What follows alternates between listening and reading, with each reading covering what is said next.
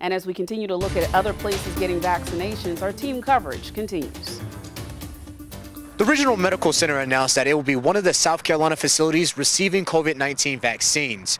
RMC officials say it could come sometime soon as this week. The spokesperson for RMC says the medical center has been working closely with the South Carolina Hospital Association and DHEC to distribute the vaccine.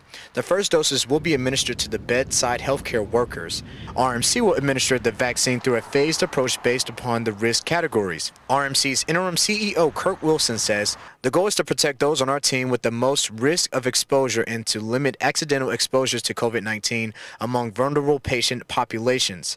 Eligible staff will be asked to schedule the administration of the vaccine as soon as their priority group has the vaccine made available to them. And the interim CEO goes on to say that the vaccines could provide additional protection to those who receive care at the medical center. For Street Squad Orangeburg, I'm Devin Johnson.